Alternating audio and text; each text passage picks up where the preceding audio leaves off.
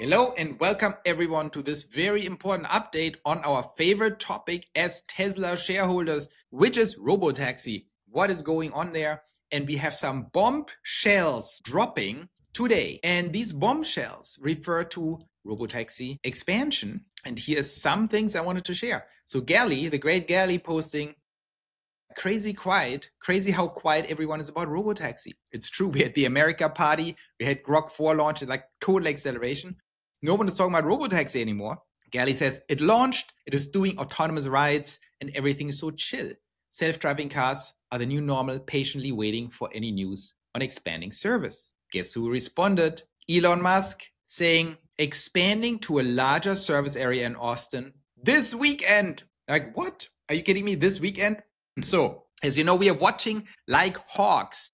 What is going on with Robotaxi and when does it expand? Because we'll get to this in a second. You know what I'm talking about. It's about the Robotaxi expansion curve and that critical number that once we hit that, the stock, in my opinion, is going to hit a catalyst, a hard forcing function all the way to 1,000.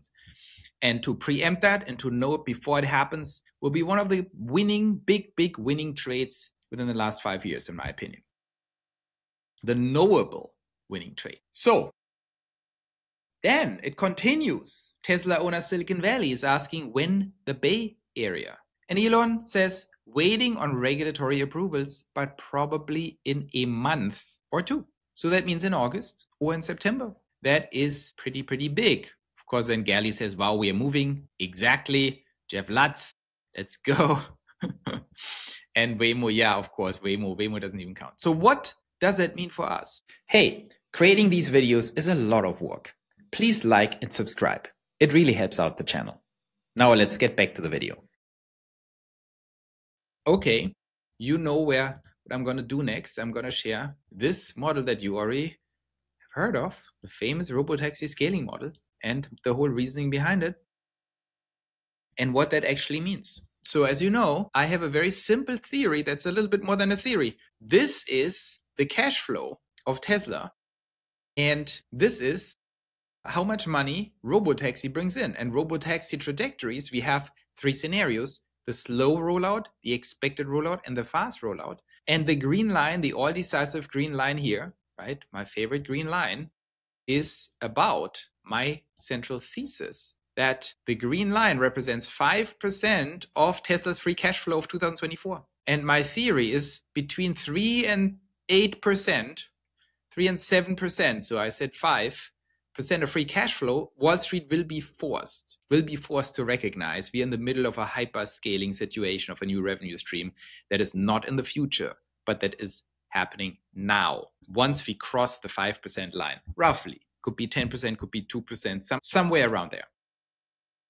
So what does it mean? Here are the different scenarios when Robotaxis free cash flows will cross that line.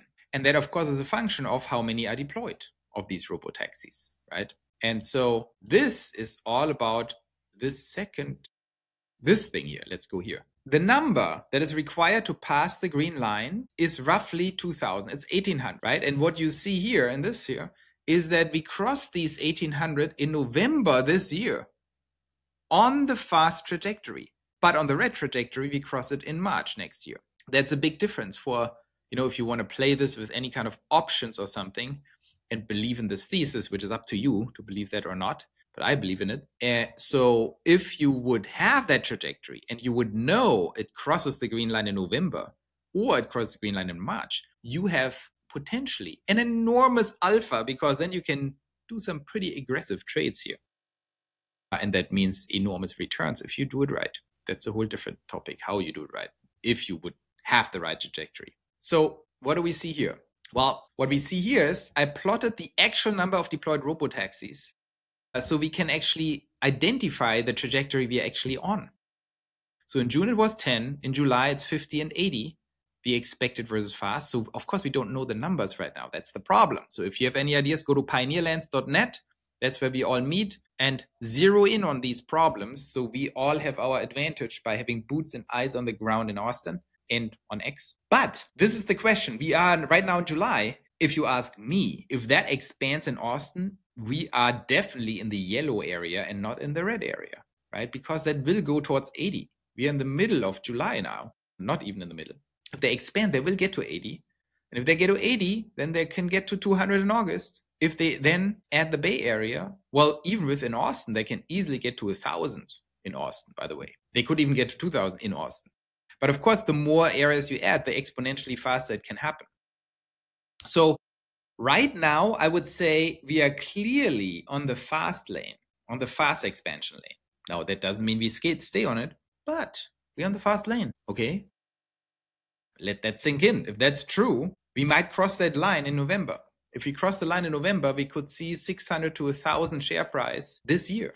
The stock is at 300 because people are incredibly stupid and sell it on all these fake political news that have nothing to do with Tesla. So I like it. The more the stock drops and the more we see progress and the more these two things happen to coincide, stock dropping with Robotaxi scaling, the more we are setting ourselves up to the best opportunity ever. Because you have to understand, if you talk about out of the money call options, for example, be very cautious. This is not investment advice. But if you know how to handle these things, you know very well that the closer that inflection point comes that shoots the stock to 600, closer it comes and the lower the stock goes, the vastly more exponential the returns are, right? So if the stock is at 600 in December, just assume, and we would be at 450 and then go to 500 and 550, and it's like not that interesting. You can't do much, right? There is no opportunity call options wise. But if we are on the trajectory towards 600 and the stock keeps dropping or lingering around below 400, that's good. Time is our friend. So that is why it's so important. This is the ultimate signal. That's why I'm showing you this model all the time. And that's why you should get the model. Go to pioneerlands.net, become a citizen, you can get the model. But this model is so important because it helps us to see pure signal once we add information to it. So it's very exciting. This is absolutely non-trivial news. And that's what you have to actually watch out for. That's why we are covering this on this channel. So I think these are very, very interesting news. And it's fascinating that the stock, by the way, is moving very little on this news. It just dropped like a stone based on the fake America news, fake America party news. But look, nothing's happening to the stock. So this thing dropped here on the fake Trump America party problem. So it should go back very quickly without any catalyst to 313, 315. So we have $10 to go without any. This will just, in my opinion, go back to 315 in absolutely no time with no news, which means this news is completely ignored today because we have to go up another 10 anyway based on people understanding that they were stupid on Monday. So this is completely being ignored, which is a very good sign. I want Wall Street to ignore it all the way to 1,000 robotaxis. The longer they ignore it, while we track the signal, the exponentially more return we can generate. So I hope that was helpful. Stay tuned. We are going to watch this very closely, day by day, and I will keep you informed. Thank you.